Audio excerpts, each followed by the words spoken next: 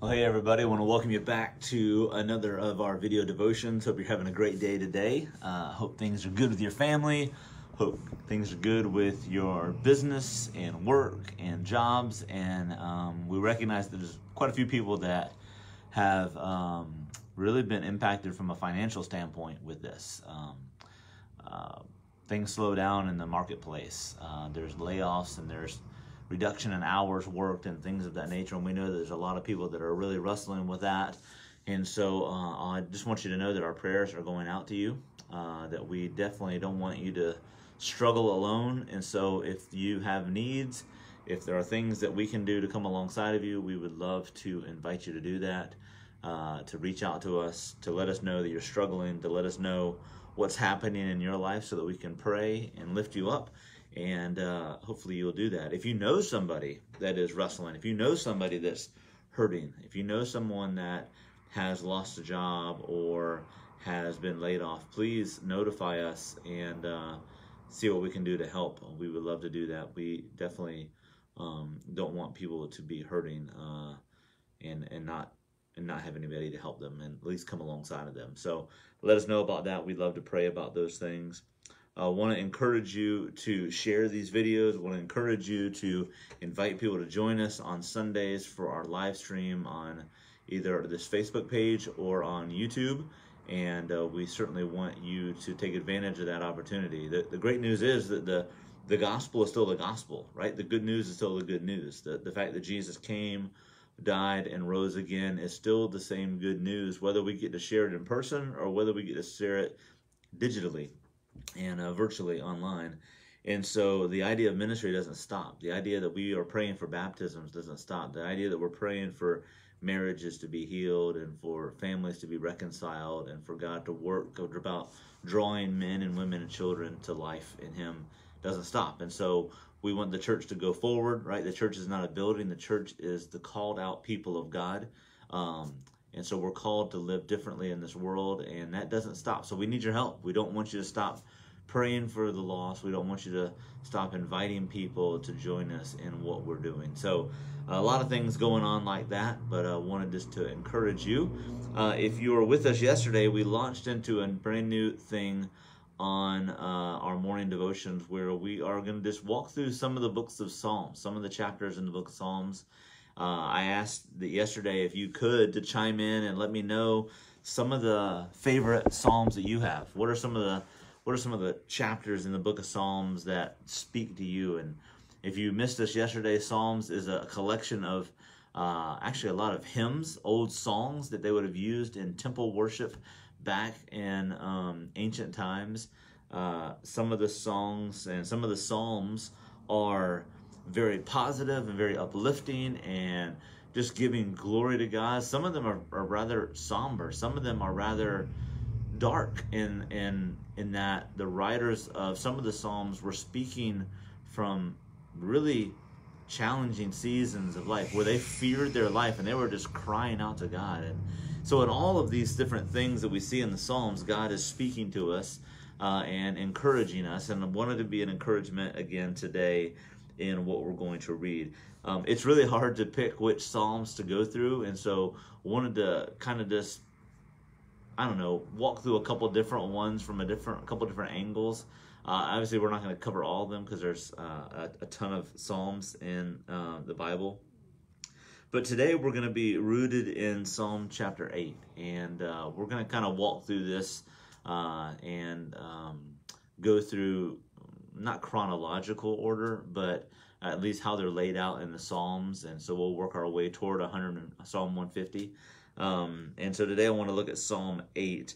And I love the text here. I love what happens as David writes this. So this is King David writing these words. And David says in Psalm 8, verse 1, he says, Lord, our Lord, how majestic is your name in all the earth. You have set your glory in the heavens. And I love that phrase, that idea that how majestic is your name, how wonderful is your name, how powerful is your name, how great is your name, that we should lift it up, that we should glorify your name, we should praise you for what you've done. That's a good reminder to us. And then he says, David says, you have set your glory in the heavens. I love the idea of glory. Glory means praise or to lift up. And God, in all that he has created, is glorified, right? We're going to read later in the book of Psalms, most likely, where it says that the heavens declare the glory of God. The heavens, the stars, and the moon, and everything that he has set in place, they give glory to God. They give him praise for how good he is. But then he changes scenes. He changes thoughts. And in verse 3, David says, when I consider your heavens, the works of your fingers, the moon and the stars which you have set in place, what is mankind that you are mindful of them? Human beings that you care for them. He goes on in verse 5, you have made them a little lower than the angels and crowned them with glory and honor. You made them rulers over the works of your hands. You put everything under their feet, all flocks and herds, animals in the wild, birds in the sky, fish in the sea, that swim in the paths of the sea. Lord, our Lord, how majestic is your name in all the earth. A couple of reminders that come out of this text that I think is really incredible. One is that out of all the things that our God has made, he brags about us. He brags about mankind, that mankind is his kind of crowning achievement in this creative world that he instituted. That of all the things that he made, right? The sun and the moon and the stars and the universe and plants and animals and fish and everything that we can think of on the earth, we are the thing, human beings, you and I are the thing that God adores the most. We are the ones that he sent his son to die for, that he desires us in a relationship, that he desires us to be with him in eternity forever. I'm not saying that God isn't going to have animals in heaven, right? But it is us that Jesus came to die for, to pave the way for us to come back to God. Verse 4 says something significant.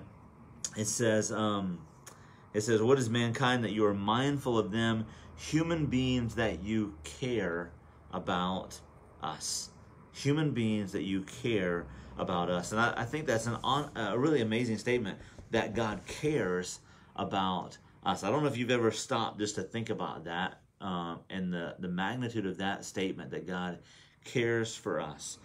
Peter says it in 1 Peter chapter 5 that we can cast our cares and our anxieties on our Father in heaven because he cares for us. So when we say that phrase, that he cares for us, what does that really mean? Think about your own life. What is something that you care for? And if you care for something, what does that mean? It means that it matters to you. It means that it's valuable to you.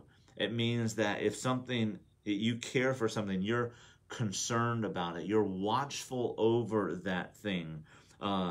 Even I would say that if you care for something and like that God cares for us, that you are empathetic toward that thing that you love and you care about. You're empathetic toward the struggle that it might have. And that speaks volumes to us. That means that God, in our struggle and in our hardship and in the different seasons in life that we go through, that God is mindful of us. He is watching us, that he is empathetic toward our struggle. The Bible also tells us that he knows us intimately. Verse 4 says, what is man that you are mindful of them? Who are we that God is mindful of us? Jesus says in Matthew chapter 10, verse 30, that God knows even the number of hair on our head, right? Some of us have limited number of hair on our head now, but he still knows them, right? And what that means is that God knows us intimately. That God is not just some absent father, that he's in glory, right? And he's not connected to us, that he's not engaged in our life. That's not our Father in heaven.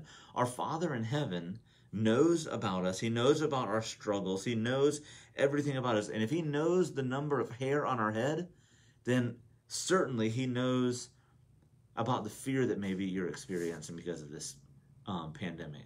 That he certainly knows about our apprehension and our frustration about what's going on. He understands about your fears that you're facing. He understands about the financial burden that maybe you're encountering right now. He knows about your insecurities. God knows about them, and he cares about them. He is empathetic toward our plight. And that is an encouragement to us today, because we know that he is not absent, right? Verse 4 says again that he is mindful of us. Think about this. He is thinking about you today. The Father in heaven, the God of the universe that spoke this world into creation, is thinking about us. He is watching over us today. He is concerned about the affairs of your life today. And I want you to take courage in that he is not an absent Father. He is someone who is connected to us. He is mindful of your life and your struggle. And so we want you to be encouraged in that today. Let me pray for us as we wrap up. God, thank you. Thank you, God, that you are present with us. Your scripture, your word tells us that you don't leave us as orphans, but you come to us. And so we know that you are present with us through the indwelling work of the Holy Spirit. We also know, God, that we are not alone in this world, because you have given us the fellowship of believers that can encourage us and hold us accountable. God, we read in the scripture here today that you are mindful of our affairs. You are aware of the struggles that we have. You are concerned about the things that we wrestle with. And so, God, we take great delight in that you know about us, and you have not distanced yourself from us. So, God, I pray that today we would just be encouraged by that we would know you are present, that whatever we wrestle with, whatever the struggle today, God, we know that you are present with us, and you are healing us. You are giving us what we need to make it through these difficult seasons. God, we ask your favor, especially over people that are wrestling financially today, that there's a lot of fear that comes with financial insecurity. And I pray, God, that you would provide for everyone's needs according to the riches that are in Christ Jesus.